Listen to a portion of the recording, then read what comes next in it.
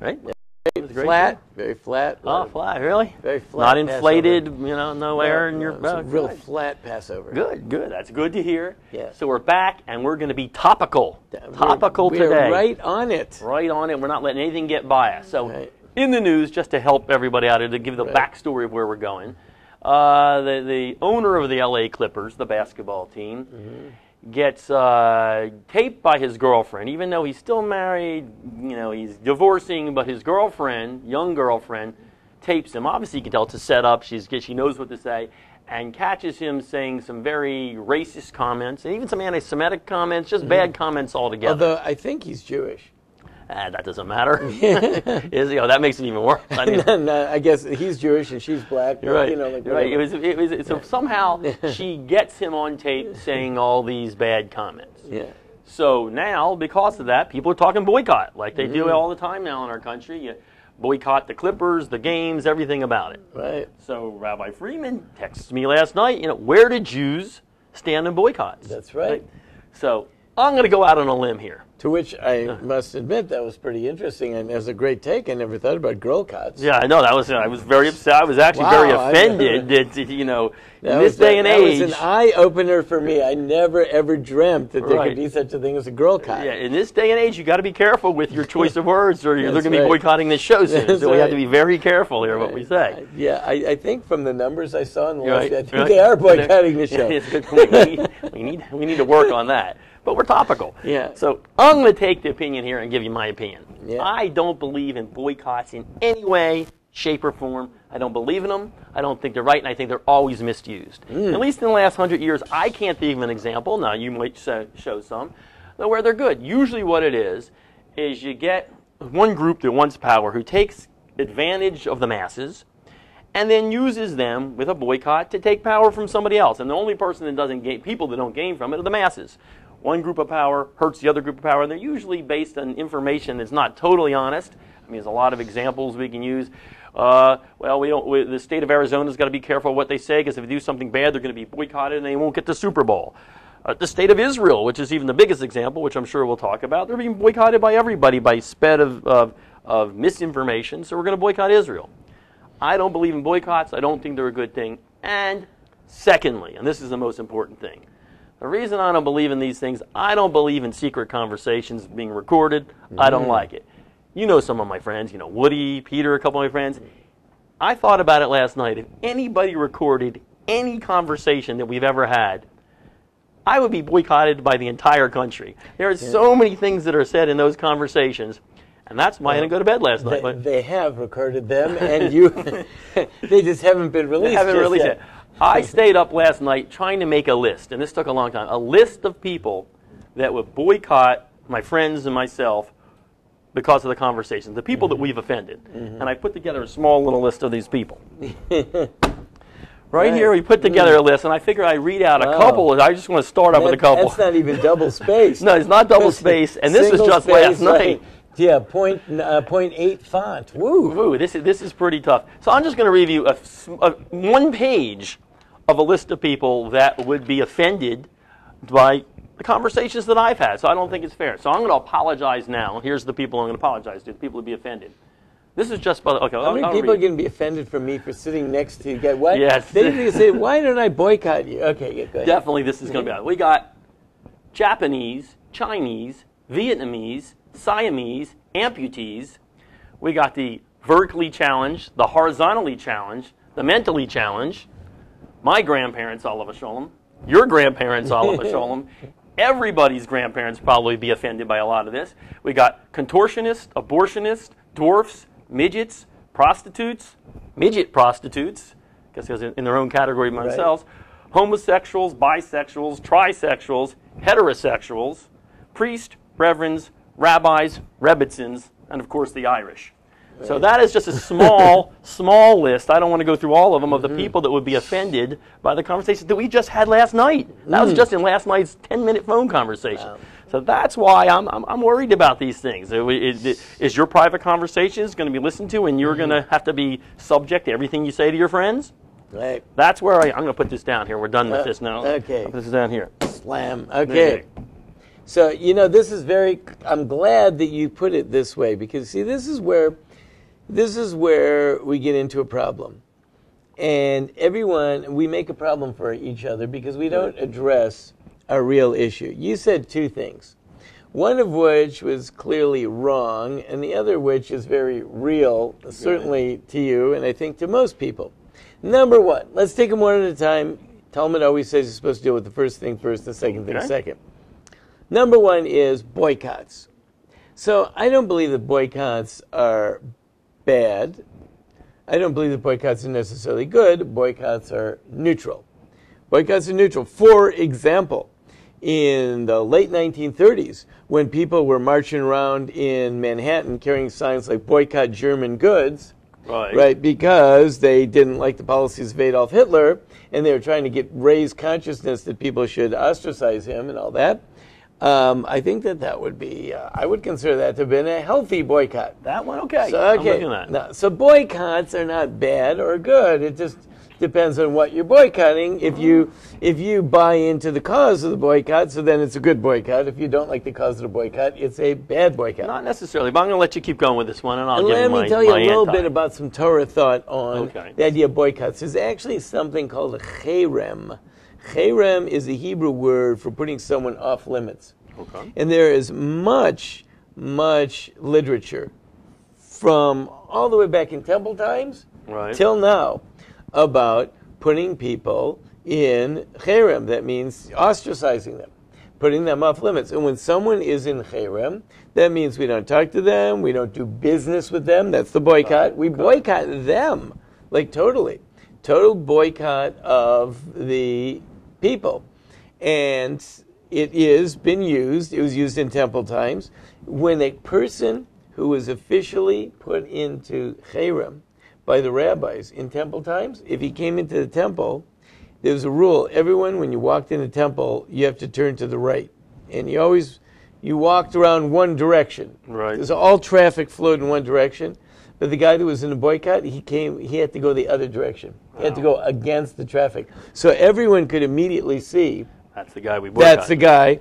And everyone would say to him as he was walking by, may God put it in your heart that you should basically knuckle under and accept the rabbis and you'll be accepted back in the community. If they saw that a guy was doing something that they didn't like, and they couldn't prosecute him because every legal system always has its loopholes. The Torah's legal system has its loopholes. So for some reason they couldn't prosecute him. They could put the guy in cherem. They could excommunicate him and say, nobody deals with this guy until he knuckles under. Let's say there's some rumors that he's doing some bad stuff, but we can't verify it. So they would put the guy into cherem until he can show, or until he accepts the fact that he's going to act clean and get back with the program. So, and that, even till today, I just read recently that at the big fair, they used to have a few times a year, they had these big fairs where Jews would come from all over Europe, the big trade fairs. So on the Sabbath, in the middle of the synagogue, they would get up and read a list of people that had made deals but hadn't paid for them.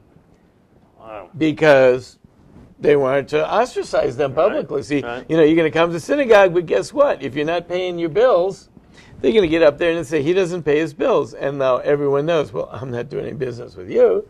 You don't pay your bills. You should try that, by the way, in the shul. That might work. Yeah, that would be great, right?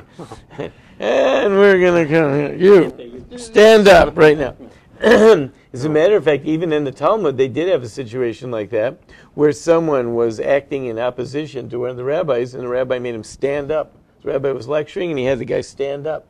And he didn't let him sit down the rest of the lecture, which, led to a whole rebellion and all that, because he was grossly embarrassed. But the bottom line is that we do that. When we see someone's acting inappropriately, we will call a boycott, and we will put all of his property off limits, and we don't deal with them. That is an effective method, and it can be used. Now, what you're worried about is something else. That was always used, this boycott thing was always used for people that did something wrong. So I'm with you there. Now here, it's stepping over into the mind police. because the guy didn't do anything that anyone has identified as wrong. He said some things that people don't like. He clearly believes things that people don't like. But it's not like he said these in operating his business. He didn't make this statement to you. He didn't make this statement to the public. And it thought to be private conversation. Right. I know I exaggerated a little bit, but in private conversations, does he even really believe that? Maybe he's fighting with the girl. Maybe this is the way they have their conversations. It's not your business what he talks about. So that's really what you're worried about. That's and the truth is, that's one of the things that I'm worried about that. And I think that everybody should be worried about that, because everyone at one time or another is going to share some idea that is not embraced by the mainstream. Some people more often than others. And some people, spend a lot of their lives trying to be in sync with the mainstream. Right. But everybody at some point or another is going to come out with a situation where they find themselves at odds, at least mentally, emotionally, with the mainstream. Now, what happens then?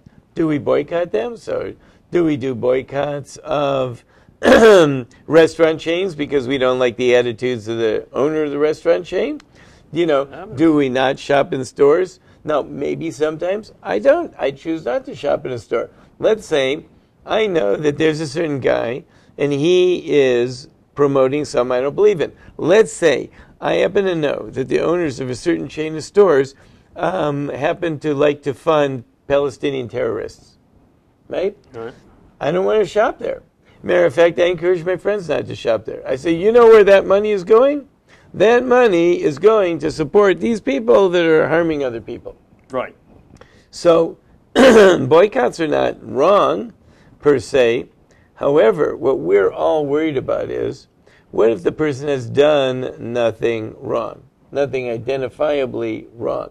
They just happen to harbor beliefs that are antithetical to maybe the mainstream of society. At that point, do we boycott?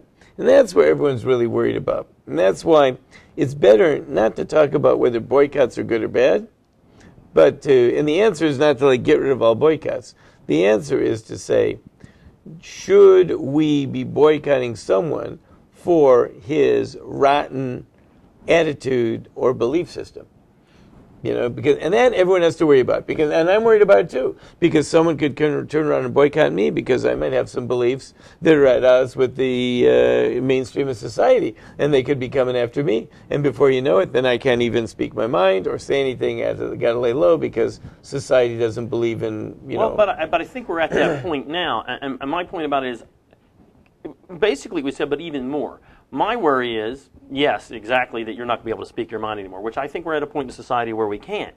But not just that, but boycotts are used with such a power situation now. Let's say we decide we're going to boycott the LA Clippers, and we're going to show this guy, because for a private conversation we have, we're going to teach him a lesson. But at the same time, there's the hot dog vendor that sells hot dogs at the Clippers game. He needs to support his family. There's a guy that owns some parking lots there, or is renting parking lots where he makes $20 a head when a guy parks the car. That could be thousands of dollars out of his pocket. So what we're going to do, to this group over here that is somehow going to gain from it. Now, if no one gains from it, it's a different story. But there's a group. Usually today, when someone institutes a boycott, they're going to gain from it. Whether they're going to gain power, political power, their position is going to be put forth, or monetary power, they're going to gain. The people that do the boycott are the masses in the middle, and the people that get hurt are the masses in the middle. And that today seems to be the ultimate use of a boycott. The boycott in Israel is a great example. There's no legitimate reason to boycott Israel, but if you go get the ignorant masses, or either on the college campuses or wherever it is, Israelis are harming the poor Palestinians, let's not buy products made in Israel. And what happens? You harm everybody that makes these products, that sells these products, that deals these products, and it's for a reason that might not be real or rational in the first place. And I think that happens more so today than not. I can't think of anything in today's society, you might, where there's a rational boycott. Well, the boycott is it's a tool. It's a tool.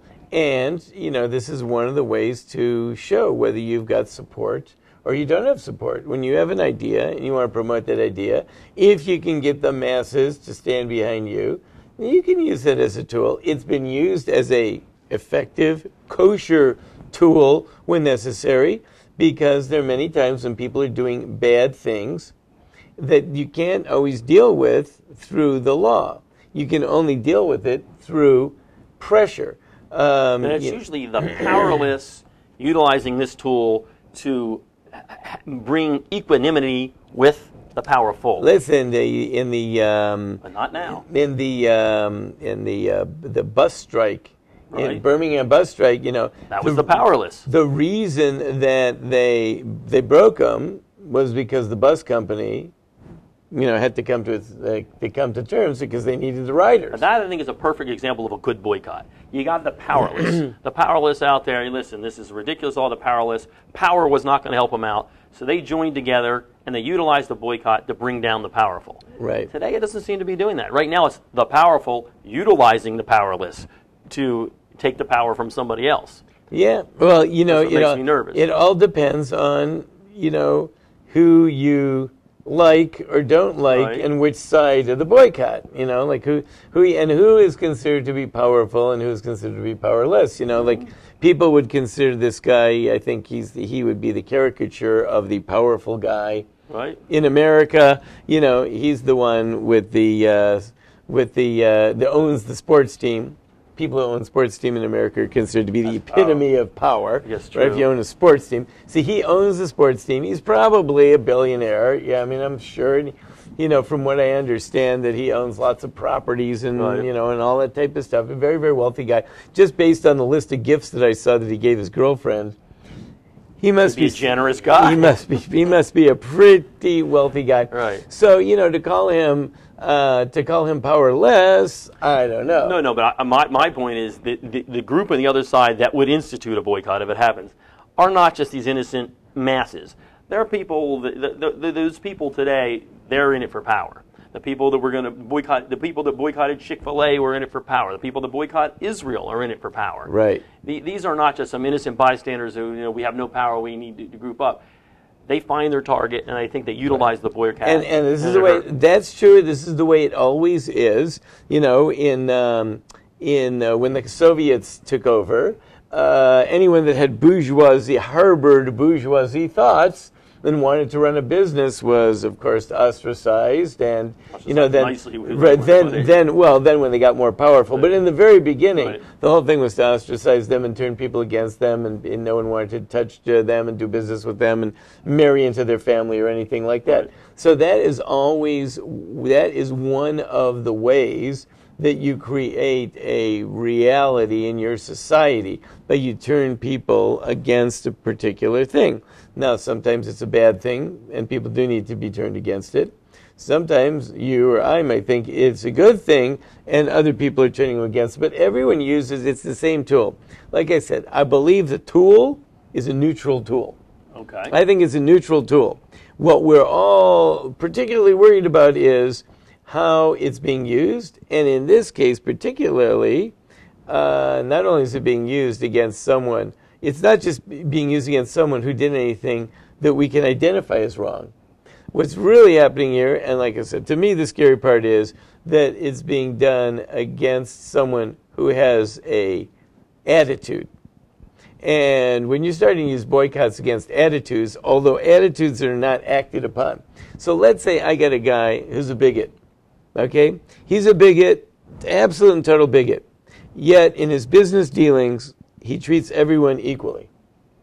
Okay? He cannot be identified to have broken any laws. He treats everyone equally. And, like when he cheats on his wife, he even cheats, equally girlfriend too. Right. He cheats with people of all races. Oh, gotcha, okay. He cheats with people of all races just to make sure that he's, an equal opportunity cheater. An equal opportunity cheater. So I if the guy is willing to cheat with everyone, now he harbors these attitudes. So he harbors those attitudes. That, to me, is where it's getting very scary, because then what you're getting into is the mind police, and where people have to be now sent. I'm sure in the end of this, even if they boycott him, he'll probably have to be sent for re-education somewhere, so, right? And and he'll have to and he'll have to come out and be penitent and go on Oprah. rehabilitated somewhere, but only after going to some faraway place where where his mind will be cleansed and all that, which is okay if that's the way you want to do it. But like I said, everybody is going to run afoul of the machine sometime or another, and that's where it gets really scary. And do you want to start to go down that road or not? That's the deal. Well, doesn't it also kind of run afoul or get close to Lashon Hara? My situation is this. I don't know anything about this guy. I've never heard his name before in my life. I don't follow the Clippers. But because of a private conversation, obviously a set-up conversation, this was obviously done intentionally, maybe even edited, we don't know, to a script to bring out something to him. Now, in my mind's eye, they've killed him in my eye. I mean, this guy is a racist. I don't know. I've never met the guy in my life. Right. I now think this guy's a horrible, brutal racist. Right. Do we, as Jews, do we allow what this woman does? Should we even ignore this, not even listen to this at all? Is that not Lashon Hara? Yeah, I'd say that it is. It is certainly Lashon Hara, and most likely, not that I'm a big follower of TMZ. Right. You know, I guess the whole show. Right. But I would pretty much say that you probably couldn't even watch the entire thing. You know, I'm not sure what part of it you actually thought you could watch in the first place, and why would anyone be surprised that Lashon Hara would show up on a show like that? That's right. I mean, what else do they do? You know, I mean, if it's not Lashon Hara, it's some other thing that's also prohibited. That could be the title of the show. Yeah. I mean, what's it all about? You know, so yeah, basically we're supposed to steer clear of all of that. I think there's another little morality play. You know, someone that gets involved that's didn't your mother always say to you, you know, like don't get involved with expensive mistresses and do stuff in there, you know, because he ends up doing nothing but trouble, right? My thing is you get the cheap mistresses. That's the idea. You know, I don't really have a lot of my heart's not going out to this guy. Right. Because his moral conduct left something to be desired, and it is not at all surprising that when someone conducts himself like that, they ended up saying things that'll also get them in even more trouble. So I'm not really too worried about this guy and what is going to befall him, because it certainly looks like he's getting his comeuppance just from the lifestyle that he's leading. Which is true. Yeah. Well, let me make an example. I'll give you a classier example. Guy used to be on television, Dog the Bounty Hunter. Ever heard of Dog the Bounty Hunter?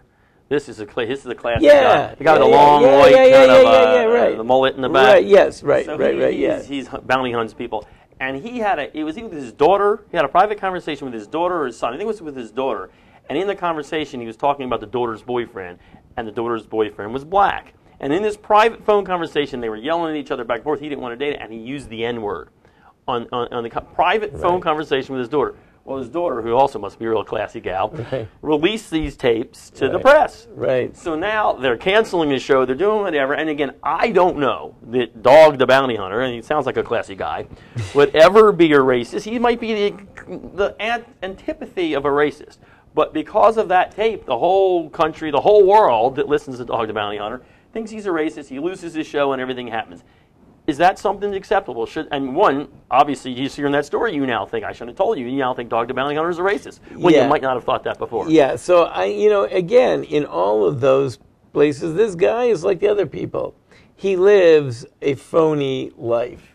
In other words, his whole life, what the guy is doing with the bounty hunter and the TV show and all that stuff, I did see it one time, and, you know, I get enough idea of the thing of I get an idea what's going on over there, and it's not all of the highest moral turpitude. And he likes to, would go around and bust people up, and he would say some pretty derogatory things towards the people. But it was all funny because they were all criminals and stuff like that. But you get it's sort of like you live by the sword, die by the sword. If someone wants to be like that famous, and the truth is, even if when you find people that are true blue, and they really are what they are, if they purport to be something, they're like that all the way through. They don't live one life, project one image, and then in their reality they're projecting another image. Anyone that is living a conflicted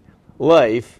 Don't we all live a conflicted life a little bit? Yeah, well, if you were life, is based on public perception. If that's what you're all about, if you're all about how the public perceives you, and you want to project some image that is other than what you really are because it sells better and you're making a boatload of money, well, then you better get yourself in line. I mean, otherwise, if you're selling yourself, then yourself better be that self all the way through. If I'm selling suits, they got to be decent suits. If I say I'm selling good suits, they're good suits. If I say I'm selling cheap suits, here I am. I'll sell you a cheap suit. It's cheap. It's made like garbage, but I'm not charging too much money. Okay, so then people don't expect me. That's the type of guy I am. Well, you've just kicked off every politician that there really is, isn't it? Yeah, well, that's the problem. That's what politicians, especially, they always get the guy who makes all these statements on the floor of Congress, and then they catch him later on, you know. Okay, but I'll give an example. Mitt Romney, nice guy, he was running for president. The guy on the other side, the head of the Senate, the Democrat, Harry Reid, the head of the Senate, says, I've heard rumors he hasn't paid taxes for 10 years. Right. Now the guy is that I don't want to compare, but okay, you get the situation now. Everybody in the Mitt Romney doesn't pay taxes. Let's not vote. He doesn't pay. Now it turns out the guy made the thing up. I mean, he had no evidence whatsoever. Right. Is that any different? No one ever made any rumors about Romney about any of his moral. They got him on taxes, but they didn't get him on like any personal moral conduct or anything like that. They dug as deep as they could. They tried, but they couldn't. But it turns out he did pay his taxes. Credit for that. But it turns out that the guy who said it literally made it up, and later on they found out he made it. There was no evidence. There was not even a rumor of that. Right. But he made that rumor. Right. So, but are we saying now that anybody can say whatever they want, and if you're not living a clean life, then and even though I think in this situation Romney was, but where does the line get drawn here? Right. So this would be something akin to somebody is going to be honored, has a public persona in the community as being someone, let's say, that cares for children. Right. And then they find out that he owns a factory in Taiwan that employs 6-year-olds working from 6 in the morning till 10 at night. Right. So. I mean, obviously, if you're making your name off of that you are X, right, then you got to really be X. Now, if you're not making your name off of X, if you're a guy and you say, listen, this is who I am, and I tell you who I am, and you want to buy in my store, buy in my store, and you don't want to buy in my store, that's one thing. But when people live in these sort of phony public persona lives, it should not be at all surprising that they end up getting caught in this. This is like I just read some quote from some lady that some movie star that they took a picture of her in a very indecent pose as she was showing up at some dinner. And she's at an event, and she was like, "Oh, it's so horrible that they don't give anyone any privacy." Well, she's living her life not to have privacy. That's how she makes her money. So the whole thing is phony. If you live that phony type of life, if you're living off of unprivacy, then you can't be upset if unprivacy does you in. Lack of privacy does, Well, then one last question. This is the one for Jews, though, and this is the thing: is it right for Jews to listen to that tape of the girl recording the guy, or listening to the Dog the Bounty Hunter tape? Is it right? Should you just, you know what, he might do what he do, I'm not going to listen to the tape because that's Lashon Hara, I don't want to hear it, and I don't want to hear that tape. I'll tell you, there's an interesting rule about Lashon Hara also. Okay. A lot of surprises here. And that is, once something has become public knowledge, it's not even prohibited to repeat it. So if I were to walk up to someone, let's say my wife, who doesn't pay attention to any of this stuff, and I tell her, you know what Donald Sterling said? Okay? So that's not Lashon Hara, because everywhere she goes, everyone's going to be talking about it. Once it's public knowledge, it's what's called in front of 3 people. Once something's been said in front of 3 people, it's like everyone in the world knows it. And once it's public knowledge, you're not even prohibited from repeating it. Listening to it, you're not prohibited, and not even from repeating it. So I could tell it to someone that hadn't even heard it, because the presumption is, if they didn't hear it yet, by tomorrow or the day after, they will. So it doesn't matter the fact that I'm not bringing it to them. It was going to get to them anyway. So I don't really think there's Lashon Hara. I'm not really feeling bad about this guy. And I don't really think the boycotts are I think boycotts are neutral. I like some of them. I don't like some of them, right? Probably as many as I don't like, I do like, or whatever, vice versa. But the bottom line is, I am worried about the mind control deal. I mean, the fact that someone is known to be a bigot or whatever he is known to be, and as a matter of fact, I heard someone saying that this guy is a well-known bigot. Like, everyone knows that he is, and there was a guy that was on there was a guy I heard that was on a radio program in L.A., and he said all the years I was there, I always called him the slumlord, So he was known to be that. So, still, we know that there are people like that. We know people have all kinds of attitudes in society. Is it our job to cleanse people's minds or cleanse thoughts? We can demand. Is it my job, for example, I can demand, given our society, that people not discriminate against me in the public arena because I'm Jewish? But is it my right to go demand that every person that harbors anti-Semitic thoughts that they give them up? Do I have to force them to cleanse their mind? That's where it gets scary, because when you start going after that, then you start going after everyone that has any idea, and everyone will have some idea at some point or another that runs against the mainstream, and then who knows, they could send you off to a camp for re-education. I've heard it's happened before in history. Yeah, I've heard. Yeah. All right, well, this is an interesting topic because I think there's a lot of different ways to look at this thing, and very interesting to hear what the Jewish point of view is on this. Good stuff. At least my Jewish point of view. At least your Jewish point of view. If you guys are boycotting Jeff and the Rabbi next week, right. Please come back and we'll hear another great, interesting, and topical conversation.